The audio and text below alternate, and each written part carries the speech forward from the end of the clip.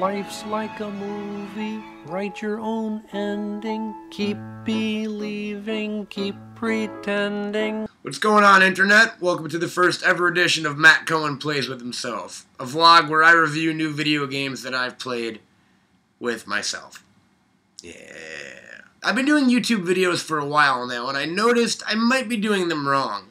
Because there's one thing in common with all the popular vlogs I see on the web, and that's quick cuts. I usually tend to ramble on, and I think I'm going to start, chopping for the good bits. Like, I might cut this next part out and cut right to Tomb Raider, the brand new game for PS3 that I had the pleasure of playing and beating, starring everyone's favorite buxom video game babe, Lara Croft, or Lara, as they call her in this game.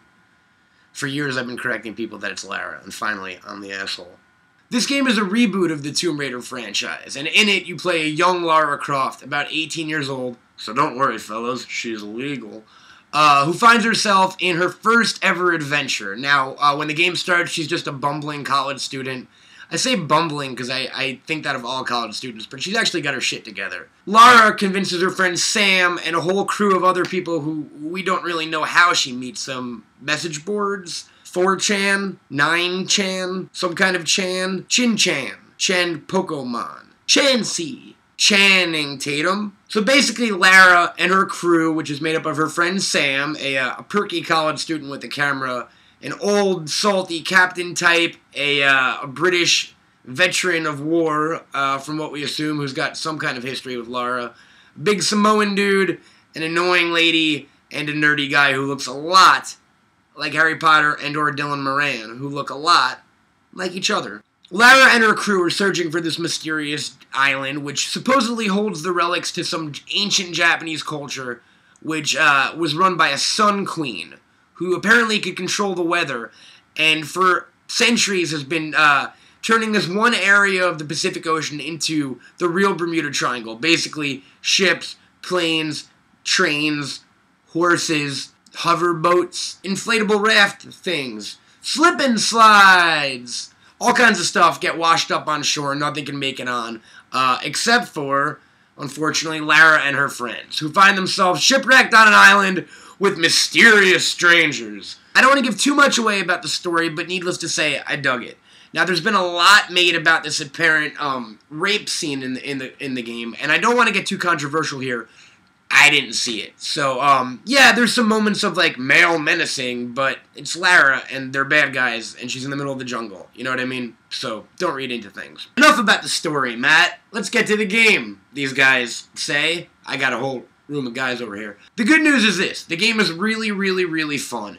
Now, I don't want to take anything away from Square Enix who put the title out, but it's pretty much Uncharted with Lara Croft, which, if you like Uncharted, is a good thing. I'm talking with my hands a lot. The game is action-packed, it moves really, really fast, there's some awesome set pieces, and it has one thing over Uncharted, which is the targeting system. Now, if you ever played the Uncharted games, I was not a fan of the weapons or the actual targeting system itself. Tomb Raider, it's completely fine, it's fun.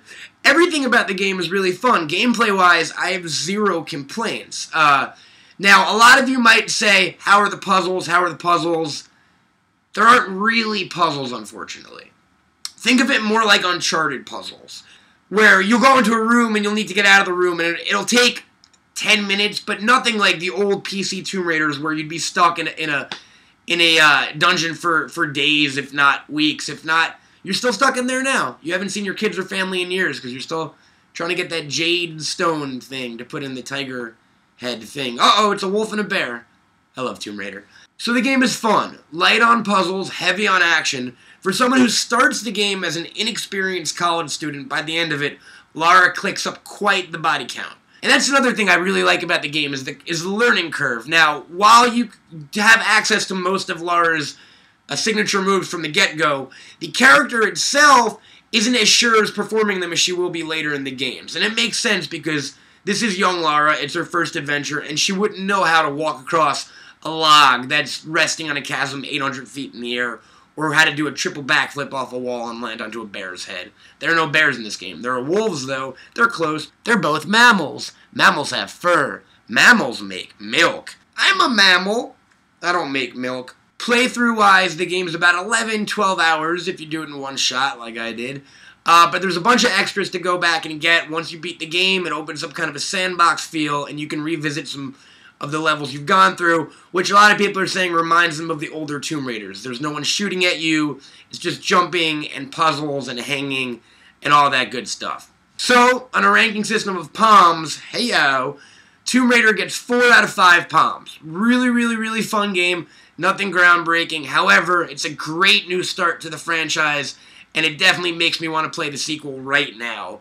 And there's a hint at where the next installment will take place, and it is badass.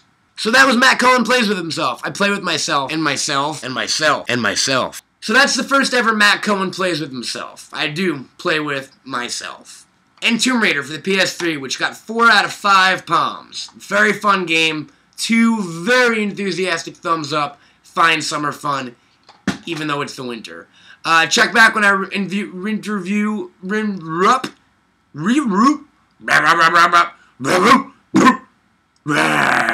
So check back next time when I review a new video game, possibly God of War, probably some iPhone app that involves me paying money for diamonds so I can buy hay bales. I gotta get this farm going, yo. I gotta feed my kids. Bye. I love bags and boards because I'm a fucking dork. I like bags and boards because I'm a fucking dork. I like bags and boards because I'm a fucking dork. My comic book collection gives me an erection. What?